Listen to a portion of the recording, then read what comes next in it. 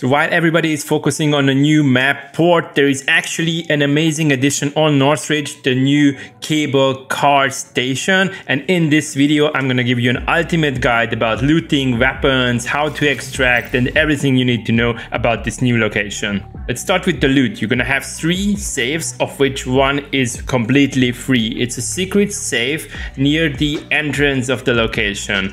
You need to start opening it, and then there's a timer. You need to wait for 60 seconds to open it. I think the loot is not like great, or maybe I was just unlucky. But still, it's a free safe and we all love free stuff. The second safe is also near the entrance. So if you look at the location from the front, then it's on the left hand side in the other building, bottom floor of the other building. But this safe is behind a locked door. But I absolutely do not recommend going for that safe because that key costs approximately 45k and you can use it only once, and you have one standard safe and the premium weapon case. That's it. I purchased it once and I only had like 1 purple item, so let's skip that. But the third one is amazing, guys. So deep into the location, you're gonna have a ticket office, and within that an electric safe. That key is gonna cost you 150k, but it's worth it. I'm sure that it's just a matter of time until I find at least 1 red item. On top of the safes, you have 2 drawers, one with 4 shelves, another one with 3. You have pro toolboxes, you have gym bags, you have jackets, you have all kind of stuff. There's plenty of loot for at least 2 players. But to be frankly honest, that loot I described is just secondary compared to the loot you can grab from the incoming players. So let's talk about the battle for the cable car station.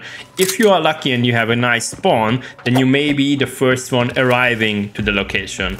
If that's the case, then you should be securing the front buildings because you have multiple windows from the outside. These areas are pretty dark, so you can have a good angle on the surrounding areas. And similarly to Armory and radio station, there are some cliffs and rocks around. Those are the areas you want to watch because the attackers are most likely going to use those cliffs and rocks to hide themselves, and they are going to watch the window. So don't just stay there in the window, because from the inside you have a good angle, but from the outside there's just a bunch of windows they need to check, okay? So from the inside it's actually not that easy to defend because of the trees, the cliffs and the rocks and everything that is around you. If you are on the attacking side, then the windows are the first ones you want to check, okay? There is actually a roof in the building in which you have the secret safe. So if you run upstairs, there are some good spots to hide where you can have a nice angle both to the left hand side and also to the right hand side, so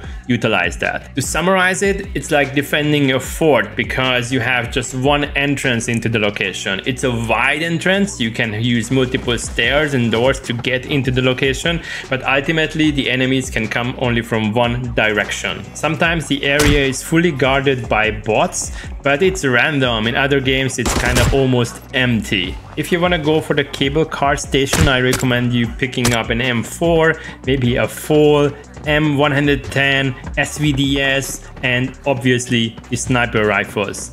I would avoid using SMGs like MPX and MP5 because of the distances we have. And this is generally true for Northridge with the exception of the hotel. After picking up all of the loot and eliminating some of the incoming players, picking up their stuff and having your bags full, there is one more thing you need to do. You need to extract. And good news is that there is an extraction within the location. Yes, that's correct. Like Armory and the canal. All you need to do is to run deep into the location, down the stairs. At the back of the location, you're gonna have the cable car extract. There is a control room next to it. So if you enable the switch, then in 3 minutes you are off to go. The only requirement is to be in the cable car when the extraction timer ends, and that's it. But be cautious because when you enable the switch, there's going to be a notification seen by all players on the map, similar to Dam, for example, or Armory, which means that after enabling the switch, you cannot just lay back